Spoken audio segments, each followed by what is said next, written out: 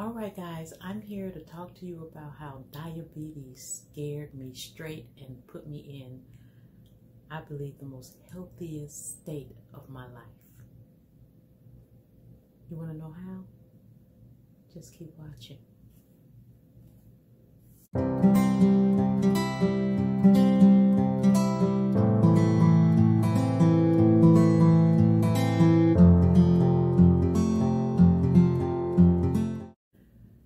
Disclaimer, guys, what I'm about to share with you, I'm sharing with you about my journey with pre-diabetes.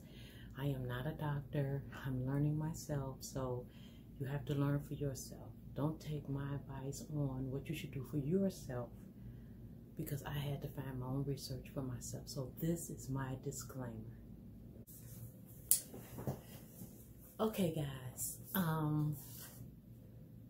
I have always tried to do every diet out there. I mean, every diet: the lemonade diet, the water diet, pills, starvation, fasting, sea salt diet, all of that. I mean, if there's a diet out there to try to help me lose weight, I tried it. And for the most part, you know, I was successful until I wasn't. And what I mean by that was, it was just something that was a quick fix, but it wasn't something that I had made my mind up to change. Now, even though I was going to the health club from time to time and working out and, you know, doing my supplements and everything like that, I would still have my other things that I craved for, and, you know, like my chips, my pop, my cake. You know, like if I was still in my teens or something, I would love to get me a cupcake with a bag of potato chips and a cold Pepsi.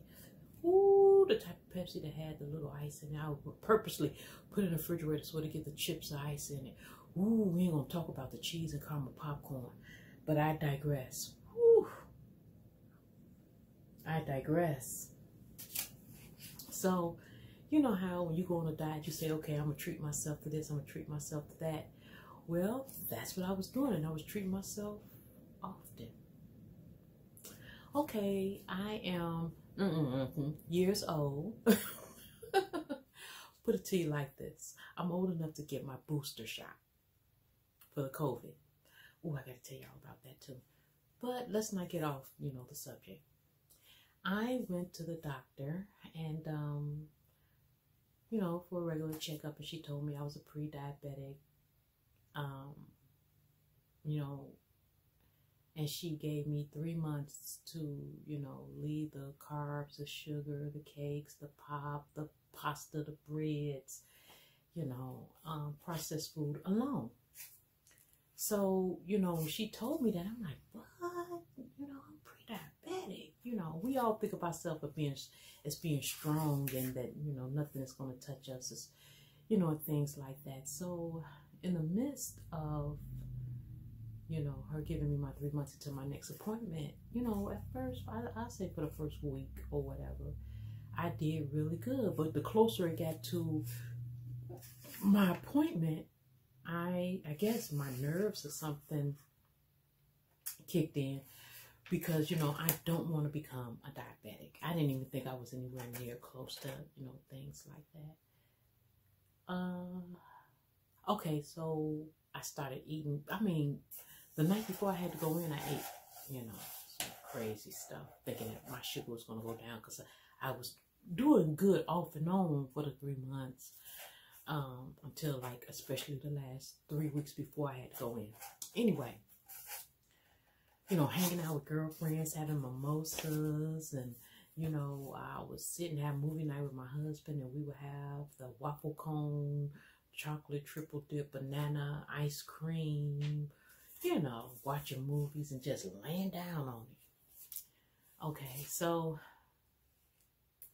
when I went back in, I was even more pre-diabetic. You know, my levels had raised from, I think, 5.7 to 6. And I think past 6.4, you're a diabetic, period.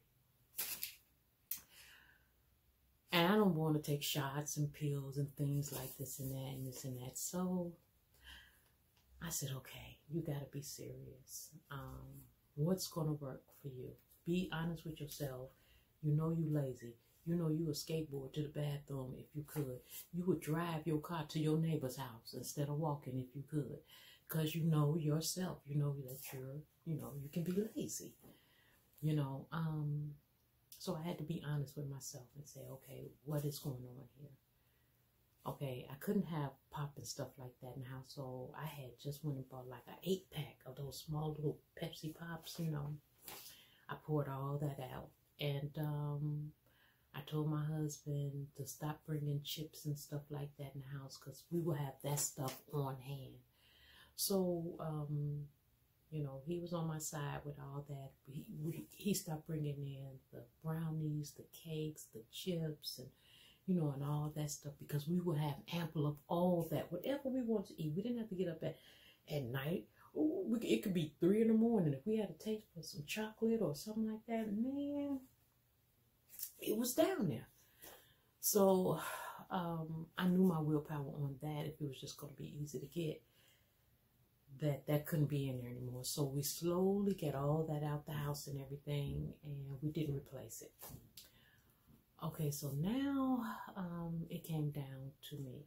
She said that my doctor told me that I had to have 150 minutes of workout, moderate workout in a week, or vigorously, like hits and stuff like that, for 75 minutes straight. Okay, I had to be honest with myself. Do you want to work a straight 75 minutes just doing hits and workout and, no. So I said, okay, you can do 30 minutes a day for 5 days, and that'll give you your 150. You can do 15 here, 15 there in a day, 1 o'clock in the morning, or let's say 1 in the afternoon, do 15 minutes, and then later on around 3, do 15 minutes. I said, you know what, why keep that in front of you like that? Just knock out the whole 30. Just get rid of it, knock out the whole 30 in one sitting. Now the problem is, how you gonna do that? You lazy. You don't really like to work out. So how you gonna do that? I knew housework. Housework can be, something, but that really wasn't gonna cut it. I needed to know that I was actually just working out, getting it in. So I found on YouTube, Body Project. That was like sent down from heaven. It is really effortless to do that workout, and keep it going. I just got through eating, so I am going to do my workout after I finish this video and everything. I'm doing my workout. They have every level for beginners, intermediates, intervals, hits, low impact, high impact, cardio, different times, 15 minutes, 10 minutes, walking. It was, when I found that, it was doable, and I thank you, God, for allowing me to find that. Okay, so once I found that, I started doing that every day. Now, it was certain things about my diet. I didn't know it was diabetes, but certain things was going on with me, like my hands and feet would be tingling. Like if you would just lay on your hands and feet, lay on your hands and then, you thought it fell asleep, but it was more than that for me. My feet started tingling. I couldn't see nothing. Everything was blurry. Everything was blurry, even with my glasses on. I couldn't, so different things, was telling me that something was going on, but I didn't know that it was pre-diabetic, and so once she told me that, I started educating myself on insulin, glucose, how the body breaks it down, are you insulin resistant, or what was going on for my case. And I found out that with her telling me to leave the starches and everything alone, that my pancreas was working really, really hard to try to pump out insulin, because every time you eat, you start your digestive system, and your pancreas got to push out this insulin to deal with the glucose, and the glucose is going in your cells. But if your cells is all, stuff with the glucose for you to be able to store it as energy to burn later. Your insulin can't unlock it, but now where is it going to go? It's going to start clogging up your arteries and things like that, and you become insulin resistant. When your insulin just can't get the cells to take the glucose anymore. So as I got really educated about what was going on with my body, it made it easier for me to say, okay, do this, do that. So then I started fasting.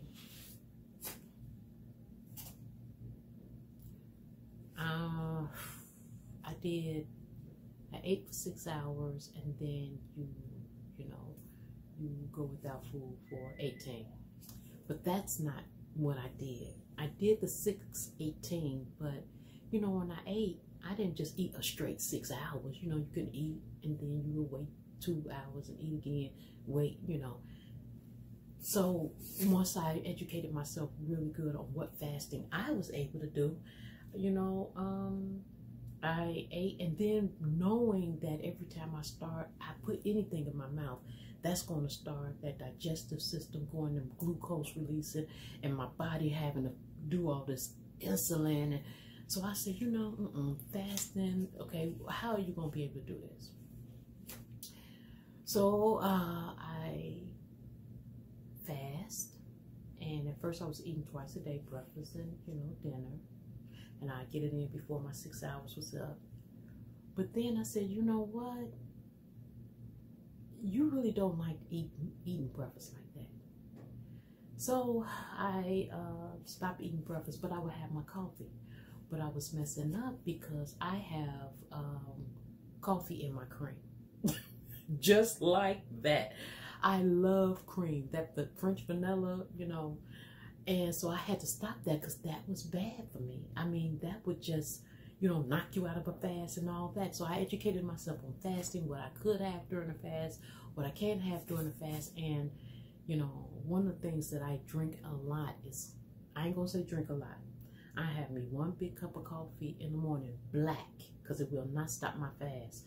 And through that day, I would drink that same cup of coffee, just warm it up, and this and that, and, and drink it. And it keeps me from being hungry, and then you can have your water.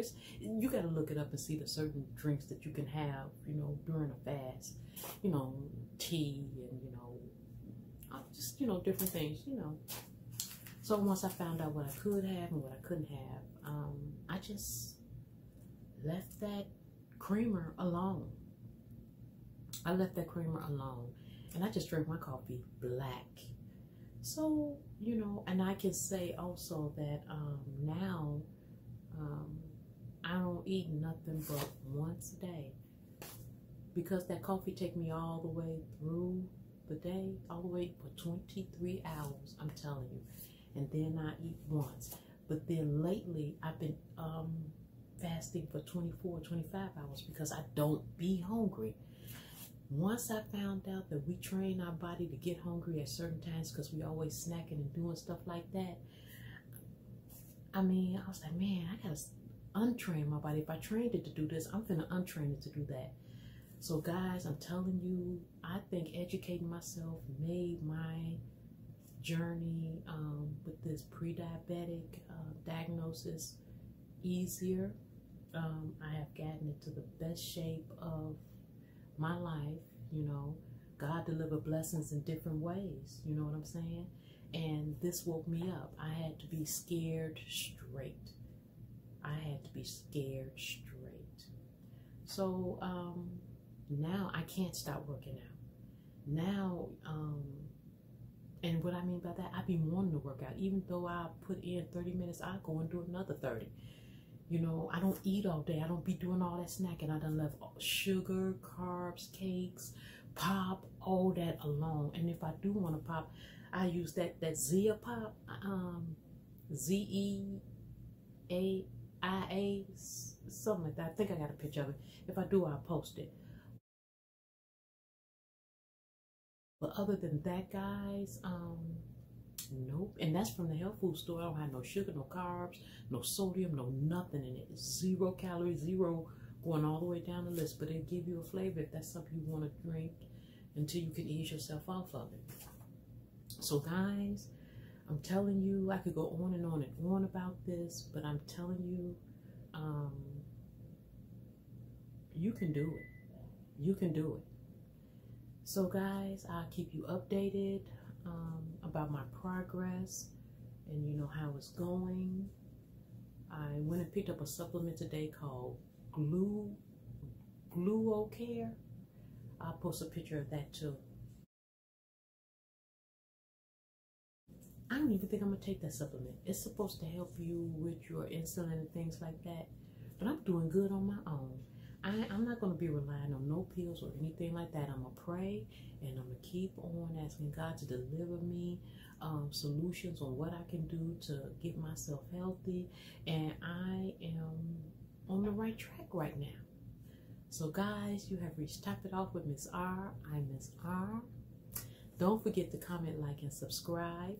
Hit that notification bell down below so you'll know when my next video is coming out. And guys, until tomorrow, stay safe, stay blessed, love one another, and I'll talk to you later. Good luck on your journey.